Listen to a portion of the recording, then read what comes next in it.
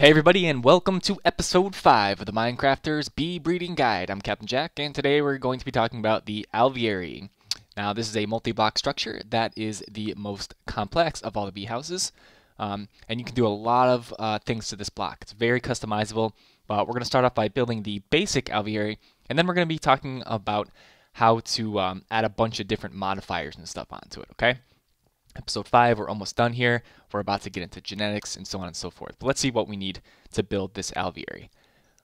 We're going to need a bunch of scented panels, and that's going to be made by putting a bunch of honey inside a carpenter and then using some beeswax, pollen, and royal jelly.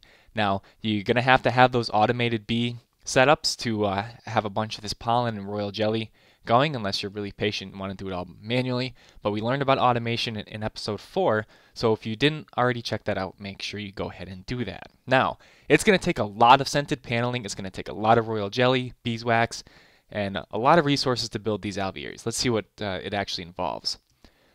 Grand total of 216 royal jelly and pollen, 432 beeswax, 648 wooden planks, and 1,080 honey drops, or 108,000 millibuckets, I believe that is.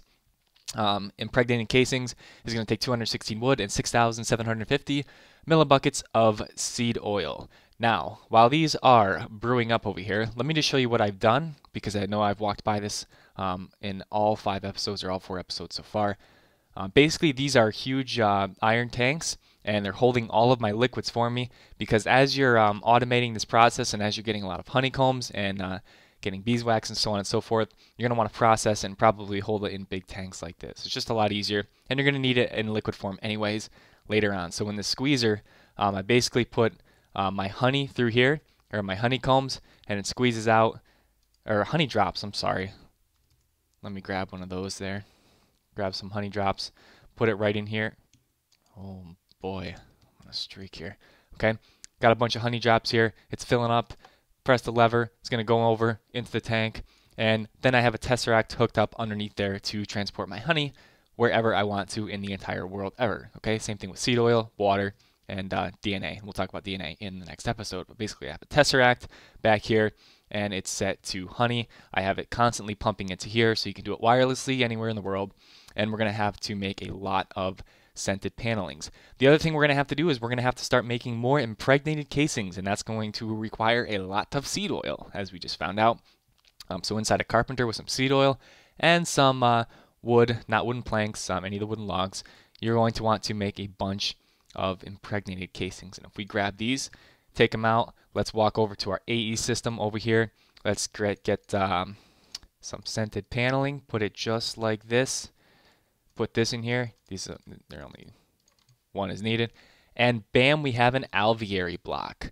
Okay, and we're ready to basically build our first alveary once we have, I think, 23 of these or so, and some wooden slabs. Okay, so let's walk out here and let's build a real basic alveary, and then we'll get into talking about some pretty advanced ones right here. So I have some of this stuff set up because I don't want to wait, and neither do you. And we're going to build a basic alveary. So we're going to need to put it in a 9-block pattern like this, and we're going to go 3 high. Just like this. Okay, and it's not going to become an alveary yet because we haven't put any wood slabs on top here. So let's get some oak wood slabs. It doesn't have to be oak wood, I don't think. But we'll go with oak wood. And there we go. It turned into an alveary. And if you open this up inside, you can start the bee breeding process. Now you'll notice that there's no space for frames inside this alveary. And we're going to learn about that in a second. But basically what this does, it will increase the productivity of your bees. And because of the versatility of this block, it's going to be an absolute must. This is the next step in awesome as far as bee breeding goes. So yeah, this is the alveary. That's how you build it. Pretty simple. Let's get into some of the cool ways that you can modify this thing, because there are a lot. Alright, now I rattled off the entire list. Or no, I didn't, actually.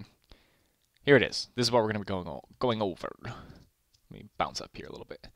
We're going to be talking about, we already did the alveary. Okay, basic block. You're just going to need a lot of different materials for that. Then we're going to talk about the rain shield, lighting, housing, the heater, the fan, the hygroregulator, the mutator, the swarmer, the stabilizer, and the sieve. Okay, not necessarily in that particular order.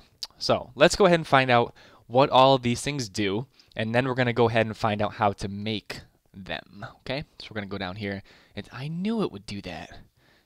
Ugh, it's going to bug me anyways. Okay. Alveary enhancement blocks. All enhancement blocks must be placed on level 1 or 2 of the alveary. If you place them on level 3, the alveary will not complete and you will not be able to use it. So don't do that. Alrighty then. The alveary, the basic building block used to craft other alveary blocks, which we will see in 1 second. The frame housing. Now, these blocks, all these blocks are interchangeable with the 18 alveary blocks on the bottom 2 levels of the alveary. And again, we'll go into that in a second if that doesn't make any sense to you. The frame housing adds 1 space for a frame per housing, and no more than 7 are really needed for any one alveary. And if you want to look up the mechanics of how alvearies work as far as alveary ticks and compound percentages up to 100%, which will give you produce every 27 seconds or so on and so forth. Go ahead and look that up for yourself.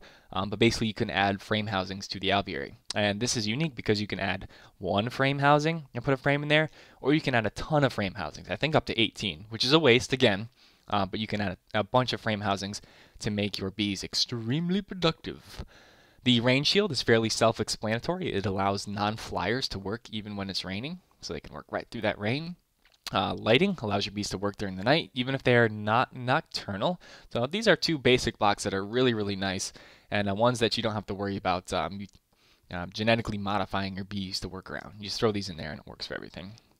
The hygroregulator, not to be confused with a hydroregulator, which doesn't exist in Minecraft, is used to adjust the levels of humidity inside the alveary, either up or down depending on the fluid inside. And lava will increase the temperature inside the alveary by 10, while lowering the humidity by 20, which is going to make it more arid. And water will decrease the temperature by 10 and increase the humidity by 20. So it'll make it pretty humid. And you can only add 1 of those liquids in at a time. We'll see that in a minute. The heater increases the temperature inside of the alveary by 20% per heater, or like 20, which is like 1 tick in the up direction or the hotter direction. And this block will need power. The fan will decrease the temperature by 20% per fan, and that also needs power. The sieve catches pollen that would have otherwise been used to mutate nearby trees, the leaves of nearby trees. The stabilizer prevents new species of bees from appearing, but still allows traits to be passed on from one bee to another. That's secondary traits, for instance, fertility, speed, lifespan, junk like that. Bees can still revert to older species of bees depending on certain circumstances. And those circumstances would be something like if you were to breed 2 hybrids together, let's say it was a common forest and a common meadows, it would still have a chance to revert back to a meadows or forest because it's not a new species, because that's already built into the bee. Okay, it just won't mutate into a cultivated. Swarmers has a chance to spawn swarmer hives near the alveary containing bees with that little prefix there, right there. And these bees have a chance to die and not produce a queen. So if you see that right there, that means that your queens have a chance to never ever come back and you could lose them. The mutator adds a bonus mutation chance based on the materials supplied. So if you put in soul stand into the mutator, it's going to use 1 per queen death. So once the queen dies, it's going to consume a soul stand and any of these other materials. Ender pearls provide a 2 times multiplier. Eyes of Ender 4 times, uranium 10 times, and a nether star is 50 times, which is supposedly greater than 100%, giving you a absolute chance of mutation. I've actually seen it not mutate a bee before. Those stupid glittering bees caused me a lot of headaches on the regular world, but in any case, these mutators do have a chance to apply this prefix to your bees, and I think we'll go ahead and try to get that to appear in a minute here. But if you do see that, that's dangerous. It doesn't so much matter if you have the serums for the species of bees, which we'll talk about again in the next episode. But just watch out for this little prefix. You're going to want to be really, really careful once you start mutating that you don't breed this prefix or this little shortened lifespan or like 1 foot in the grave, the other on a banana peel type deal with these bees. Okay, so these are all the modifier blocks. Again, got to be placed in the bottom 2 levels, and they're going to do all kinds of great stuff, which we have just learned about. Let's find out how to make them. First of all, you are going to need this thing called a thermionic fabricator, and that's going to be crafted with 4 gold, 3 glass, a sturdy casing, and a chest, and that's going to give you the thermionic fabricator. Inside of the thermionic fabricator, we have a spot here and a spot here. This spot here is for glass panes, or sand, I believe, and once you put that in there, it's going to fill up that thing here, and it's going to say it's liquid glass, okay? And this thing will do some weird thing over here, which we don't really need to worry about. Anyways, in order to make a bunch of these, we are going to need these things called golden electron tubes, and that's exactly how you make it. If you pull these out, you get 4 at a time. It's going to slowly deplete this liquid glass. You can see that's going down, and then you're going to have to just keep a supply in there. Okay, and I believe the machine also needs to be powered. For a few of the other advanced blocks, we're actually going to need really expensive ones, and they are crafted using that. Okay, dimetine electron tubes, I guess that's what you call them. Okay, and these are a little bit more advanced, but we are going to need these golden electron tubes to craft most of the items or most of the enhancement blocks for the Alveary. Okay, so this thermionic fabricator is going to help you get that stuff. Now I have a bunch of these thrown into work tables, and we're going to kind of go round robin here and show you how to make them. Some iron, a golden electron, 3 golden electron tubes, and an Alveary in this block. It can be substituted with like other ones of these blocks. Just go ahead and use NEI to find out what's interchangeable, but sometimes you can, like if you make a fan, you can change into a heater, I think. That may be wrong, but we're going to just stick with this base Alveary block. Okay, so if you knew that you could use other blocks interchangeably, you get a gold star. All right, so this will make a frame housing, some glowstone in the golden electron tube, and the Alveary block will make lighting. Okay, and the same thing, it just goes around and around. You need an electron tube for most of these, not all of them, but you're going to always need that base Alveary block to make this stuff here. Okay, so again, you can check this stuff out in NEI. And the siev's going to be woven silk. That's probably one of the harder ones, unless you have the stringy combs or whatever they are to make this stuff. Okay, a couple of the harder ones here that are going to need these special electron tubes, the diamond ones. This is the Mutator block, a couple gold, Alveary, 2 of those. And for the Swarmer, you're going to need actually 4 of them and 2 gold ingots plus the Alveary. And that's going to give you the Swarmer. So let's run outside and let's take a look at what some of these blocks do. Okay, I'm just going to kind of pop through them as I have them set up here. Basically, this Alveary is set up with a Swarmer in it, and the Swarmer needs royal jelly in order to have a chance to spawn these things. And I believe it's like a 1% chance that it will spawn one of these Swarmer hives. I'm going to go ahead and take a scoop here. We're going to go check out what it did. Okay, so this consumes royal jelly at a fairly decent clip, so be careful when you're using these. I honestly have never used them in any practical way, but I did notice that there is a good thing that you can get from them, and it's spawning me copper, I think copper hives, which isn't a normal one, and you can see the tooltip is really different. They're industrious in here. Okay, this is a copper tile.or.copper. Hopefully this doesn't crash my game. Let me try to go ahead and take this. Industrious Princess. Okay. Anyways, you see on the bottom it has that shortened lifespan, and I actually didn't do the brackets right earlier. That's okay. That means that this Industrious Princess has a chance to die, but it gave me an extra Industrious Princess, which I didn't have before. So you could breed that until it's dead, and then just have this thing keep swarming or spawning more of these swarm hives. Okay, and there's a bunch of them. These things go all over the place. There's one here.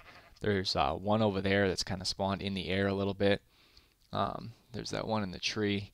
So the radius is pretty big. It's a lot bigger than I actually thought, but those were definitely not there before I built this. So that's what the swarmer does. We're going to take a look at the sieve real quick here. There's tons of trees around here because we didn't really talk about it a lot, but the bees have a chance to pollinate the leaves of the trees with the flowers around them to create crossbred trees, which is a whole nother subject that I'm not going to get into. But the sieve I have here in the bottom needs a woven silk. Oops, and I just lost all those pollen. I didn't realize it would do that, so don't ever take woven silk out when there's pollen sitting in there. We'll come back to this and see if it comes back. But basically, this sieve just catches the pollen that would have otherwise been used to breed these trees directly. So if you have an alveary setup or even an apiary or bee house, actually I'm not sure if bee houses can pollinate.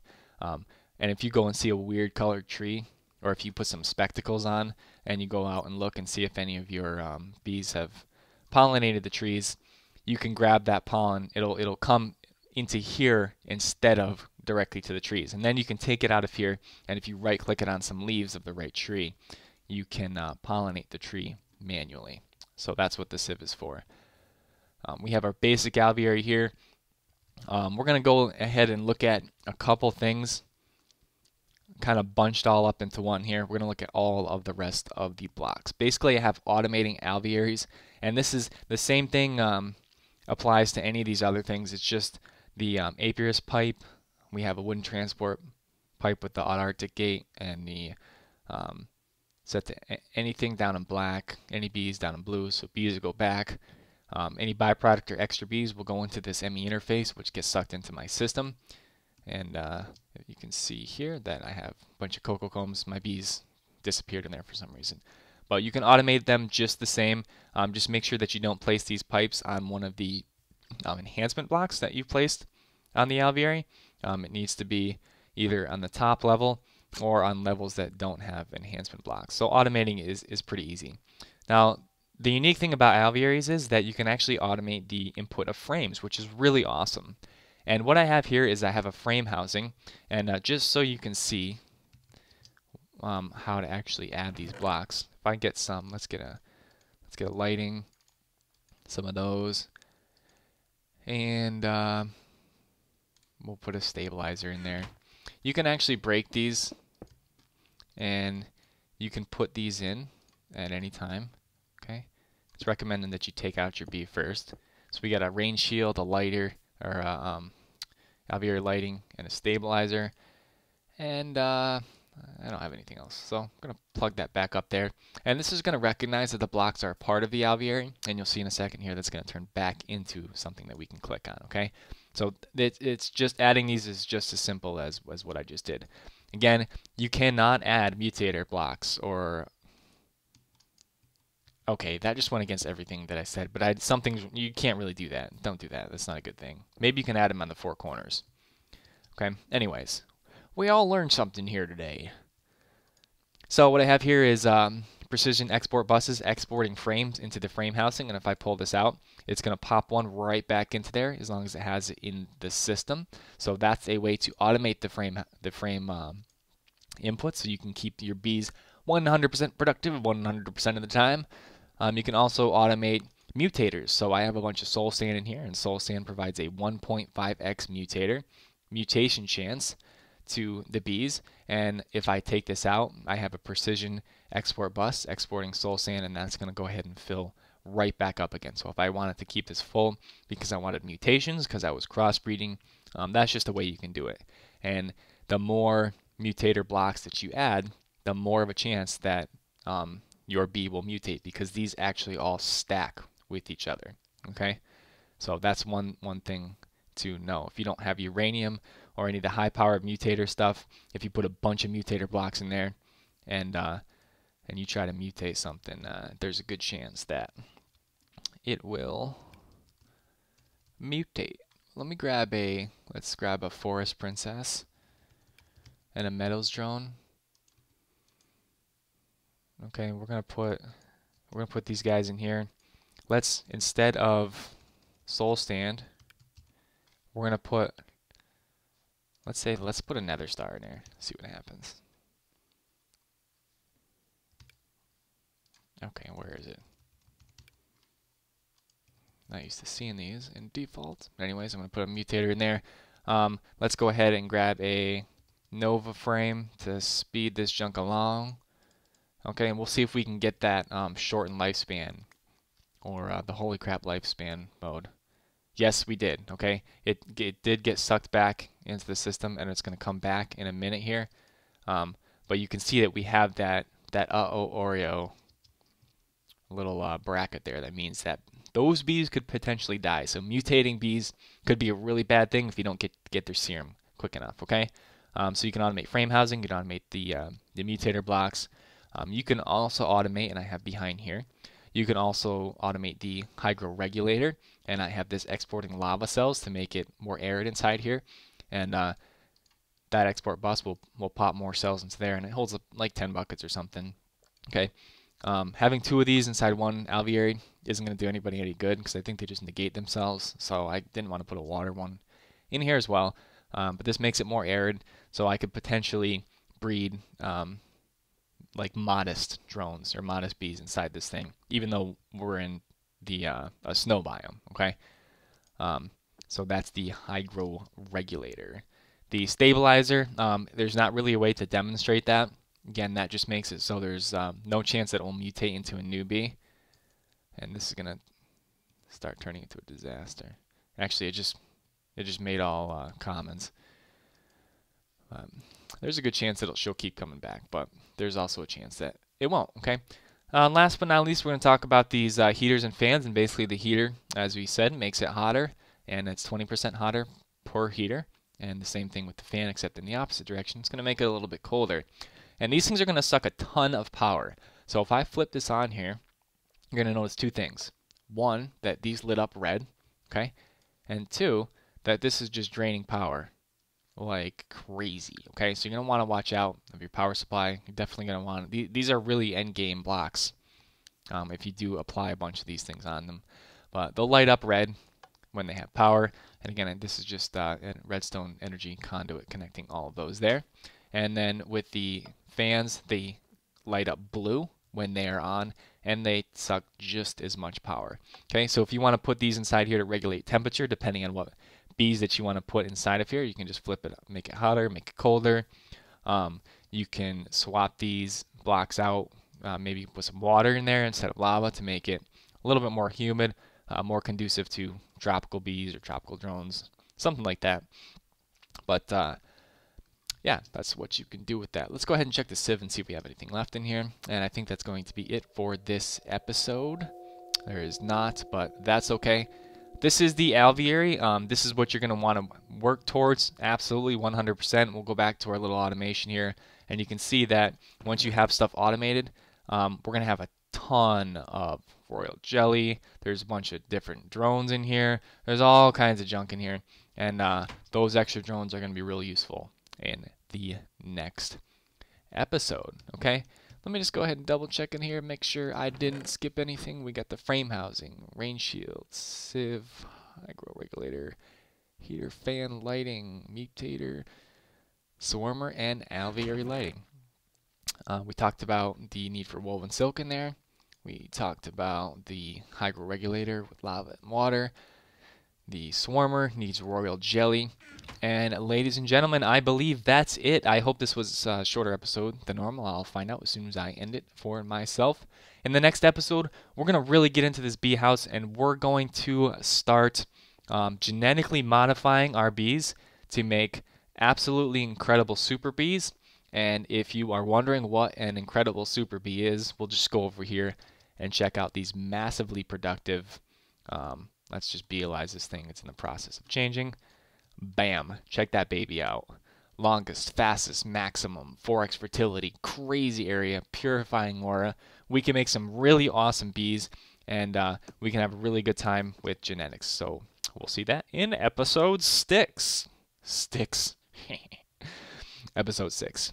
Anyways, thank you for watching. Make sure you subscribe if you haven't already, and make sure you are always poised by checking out all of our social media outlets listed here. That's it for me. Have a great night.